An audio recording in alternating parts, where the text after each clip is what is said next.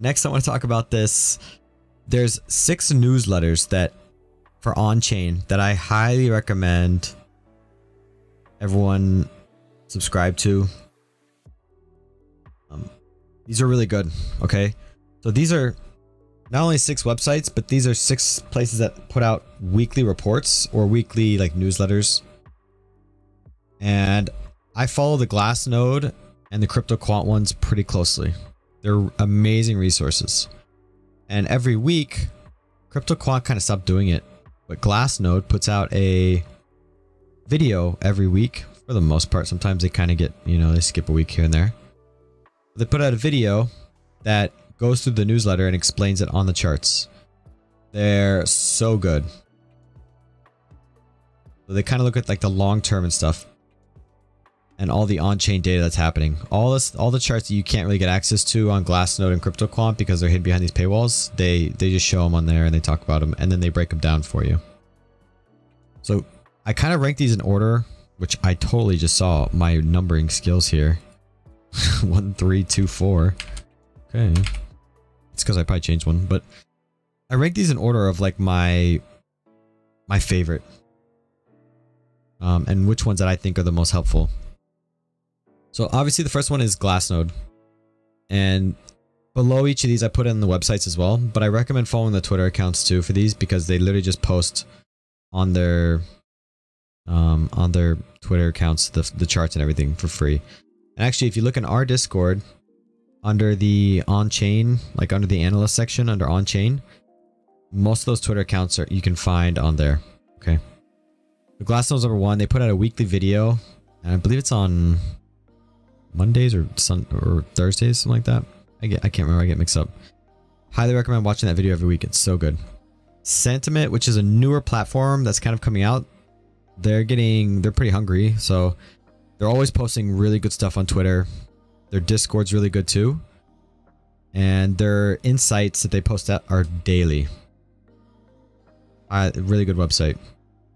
Nanson's also relatively new.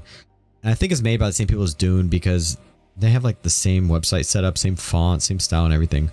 But Nanson's kind of gotten bigger recently too, so it's a pretty good newsletter. I actually haven't seen their newsletter yet, but when I was coming up with this list, I subscribed to it, so we'll see. Mazzari is Mazzari, you know, it's pretty good. This was actually probably the best for just everyone. But they also do like NFTs and Web3 and everything. And then Dune it's good. They give you a lot of the data, but it's pretty raw. And that's what I wrote there, raw. So it's pretty raw. Like they don't really tell you how to interpret the data very much. But it's still pretty good. And then Crypto Quant, which is one of my favorite websites, is down here at the bottom. And that's because they stopped publishing their newsletter. I think it was earlier this year. So it made me pretty sad. However, their YouTube, I think their YouTube's still pretty good.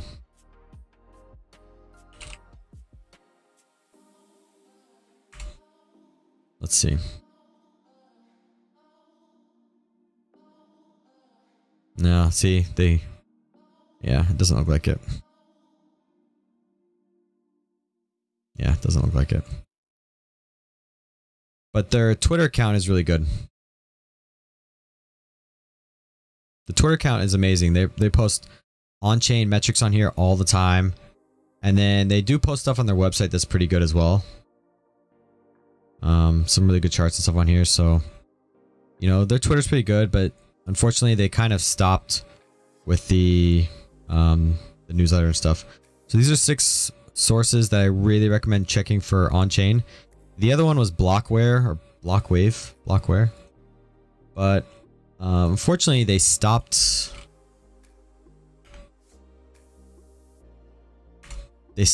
putting out a weekly newsletter last I looked.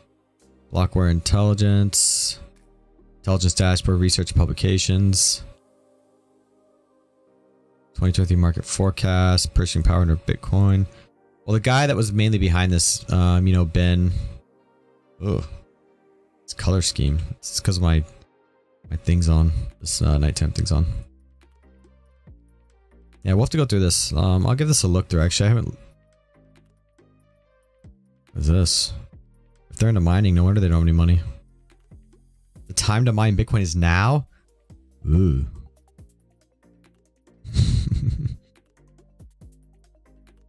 Okay, are they gonna sell you the miner as well?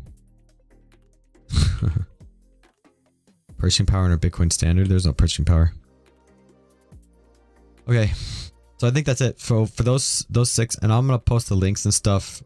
This is all gonna go to a video, and I'll post the links under it and everything. But I do recommend, I'll post the Glassnode one in the chat right now. I'll post the Santiment one in here too.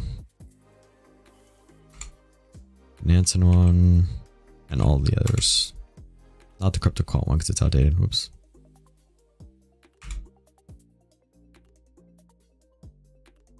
There you go. And then follow these on Twitter too. They're pretty good.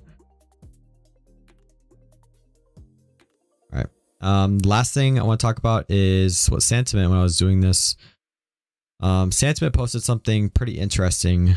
You know, they're posting this thing about MVRV and the Z-score and everything. You know, MVRV, you know, in Twitter, in crypto in general, crypto users are very fickle, right? They're always on to like the next thing.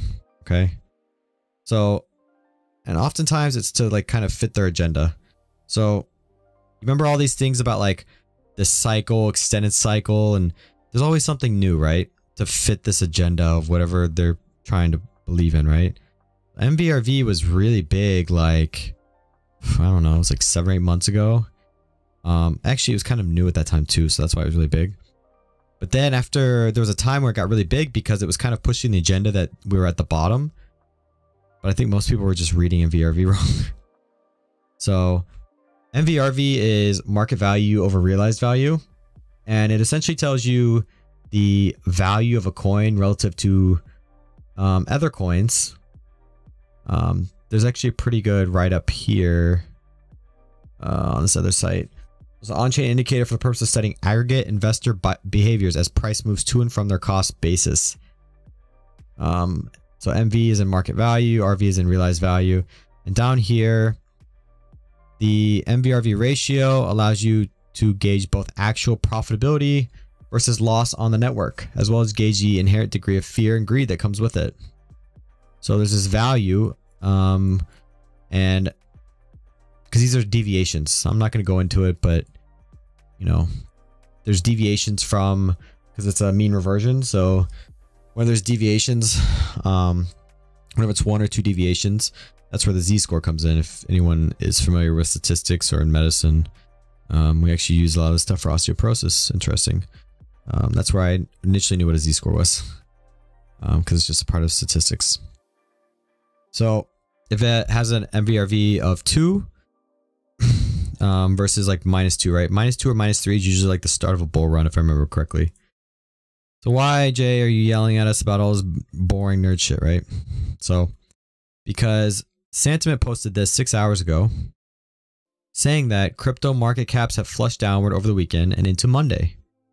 Bitcoin and ETH are holding up somewhat, but altcoins have been hit particularly hard. Our model, though, indicates that several projects are now at historical pain points where bounces occur. So they looked at this MVRV and the Z-score for many of these coins, and they're seeing that a lot of these are nearing the bottoms, and it would be a good time for them to kind of reverse up. This is not really an, you know, indication that we know we're at some bottom, because, you know, these models are built in a way based on previous data, right? They're not a way to look at future data. However, I do recommend checking this out. It is fairly interesting, and MVRV is a pretty cool, like, nifty, you know, on-chain metric that we use. And yeah, I'll post this also in the chat. But you can also look up, like, there was a really good website called buythedip.io, but unfortunately it got shut down. Man, Mr. Slap loved that site. He loved that site because they just posted Z-scores for, you know, most coins, and it was pretty cool. But yeah, the other one is from the Woo charts. I actually talked about that site the other day, because most of the MVRV scores are, you can't really find them anywhere, like on Crypto Quant and all that stuff. They're behind paywalls. But this Woobold site, made by this Billy Woo guy, who's pretty cool. He posts a lot of this free stuff. He posted those really cool like charts with all the lines on them that we looked at the other day. Look like art, right? But he provides some free on-chain metric charts on here. And one of them is the MVRV if you want to check it out. You can actually see the MVRV ratio down here. And how it's kind of fared versus at the other tops, right? So here MVRV was really high at 5.8. You know, at this top up here, it was 4.49. You know, up here it was like 3.8, something like that, 2.9. And really, when you're starting at the bottom, you're looking at something like a -1 or -2 to start, like a big run up. The lower the ratio, the better. And that's what they found. I think that's it for MVRV. There's another chart showing MVRV. Look into Bitcoin. And remember, guys, I'm only showing you sites that you can get for free. You know, don't pay for a lot of stuff. If there's, you know, there's so many good resources out there now that, you know, you don't need to, or just go on Twitter. You know, somebody out there who's spent all the money on it will give it to you for free too. So I know this is really bright. Sorry. So for our MVRV for Bitcoin, we can see that up here at the top. Actually, I can't see it now. That so I gotta go white mode. Sorry. Our Z-score, according to this model, was quite high. Actually, back in March, when we were at this high, it was up to 7. Z-score was 7. Wow. So that's pretty high. It's really high. 6.53. Wow. Oh, what happened? I think I clicked the wrong button. There we go. Now where's our current MVRV? We're kind of getting into the negatives, so we're getting closer to a potential bottom here. Looks like the previous times it was at the bottoms, it was like, you know, -1.6, -4.2, -4.5, -0.6. Yeah, for the most part. So, you know, according to this model, we are kind of getting closer, but again, who's to say we don't go down to -2, -5, you know, who knows, right? So these models you have to take with a grain of salt, because once these things are invalidated, everyone just forgets about them, you know? These things kind of become popular once, you know, it's kind of like trying to fit someone's agenda. Okay. All right, so let's start looking at some coins and everything. Let's look at Bitcoin, right? Hey, you made it to the end of the video. Congrats. Most people finish early, but you made it the full distance. That's awesome. If you're looking to learn how to trade crypto, check out one of these other videos.